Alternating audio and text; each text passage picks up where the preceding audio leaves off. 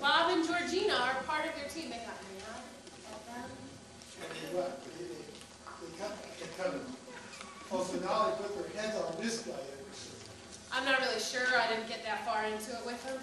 Well, Ladies and what gentlemen. this whole program is coming to when we got talking heads and everything. Hey, they're not in the audience this time.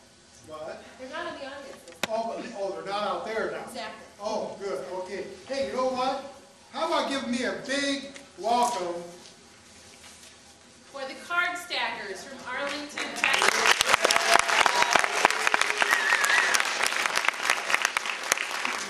Ladies and gentlemen, we have the card stackers with their managers out here in the audience, Janet and Charles Compton. The card stackers are allowing videotape and photography, but please turn your flash off. They would not like to have flashing cameras. Also, take a minute and make sure that you turn off your cell phones, pagers, other random noisemakers, babies. Put them in the off switch, please. Appraisers, are you ready? Cards are dealt, we're ready to play. Team, are you ready? Let's get stacking. You may begin now.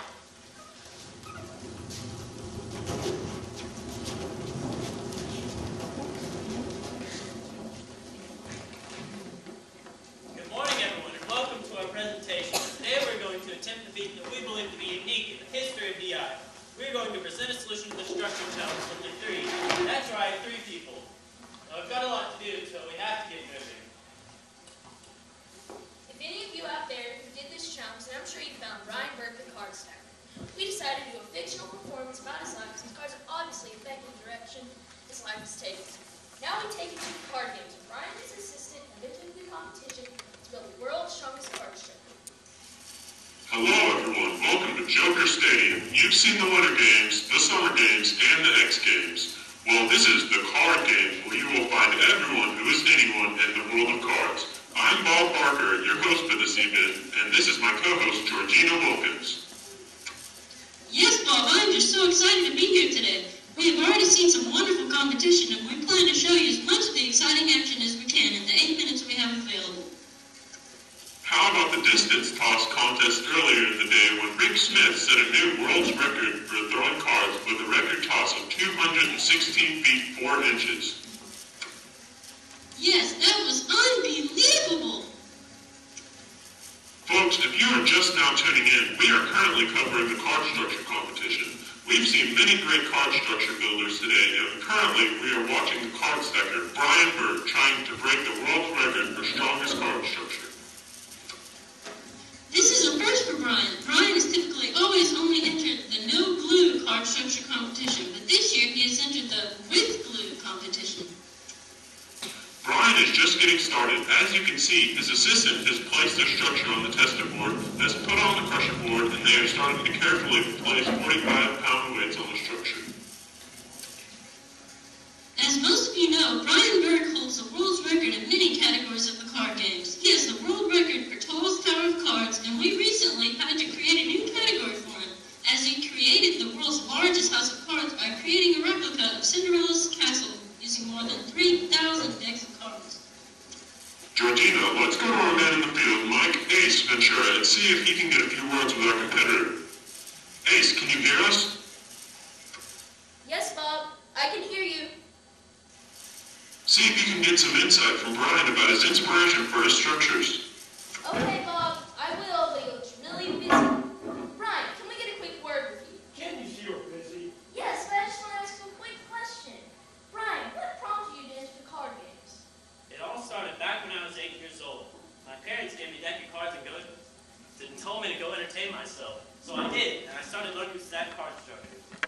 So? Get lost, Ace. We're busy. Bob, I'm going to have to toss it back to you. They're obviously very intense in what they're doing right now, and they do not want to speak to me. As we prepared for this event, we went back and visited Brian's home, and his parents gave us some early video of Brian learning to stack cards. Just watch our TV monitor and see how it all started for this great card stacker. Any of these cards stand up. That's right, folks. When Brian first started learning to stack cards, he couldn't make anything stand up, but he kept at it until he mastered the art of card stacking. Hey, I think I'm getting the hang of this now. But Brian kept at it and finally mastered the art of stacking cards. He kept practicing and practicing until he was ready to start taking on the world. Then at 17, he broke the world record for card towers and built a tower that was 14 foot 6 inches tall.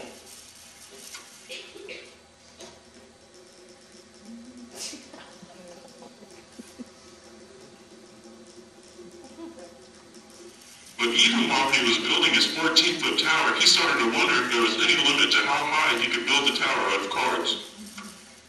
I bet I can make a tower that's even taller. Before we go any further, Bob, we have a special treat. Before the competition, Brian took some time out of his busy schedule and built a replica of Joker Stadium for us. Look at our TV monitor to see the amazing recreation. Brian always pays keen attention to details in all of his card houses. His replica of Joker Stadium is uncanny. He mastered some techniques in card building that most people have trouble understanding. Georgina, can you tell how it's going over at the contest? Brian and his assistant are still stacking on those 45-pound weights. This structure looks really strong. I hope he doesn't run out of time or room on the pole. Bob, can you hear me? Yes, I can, Ace. What do you have to report? I'm looking at the structure right now and it seems to be leaning slightly to one side. It's still holding up the legs, but it's looking a little iffy on how much more weight it will hold. Thanks for the field report, Ace. Georgina, we need to go back and tell people a little more about Brian. After Brian broke the world record of 14 feet for a card tower, he realized that it would be possible to build a tower that was even taller. So a few years later, he started working on a huge tower of cards. It took him 17 days and 1,500 decks of cards, but he finally completed a tower that was 25 feet tall. Just watch this time-lapse video of his tower as it grows to a height of 25 feet.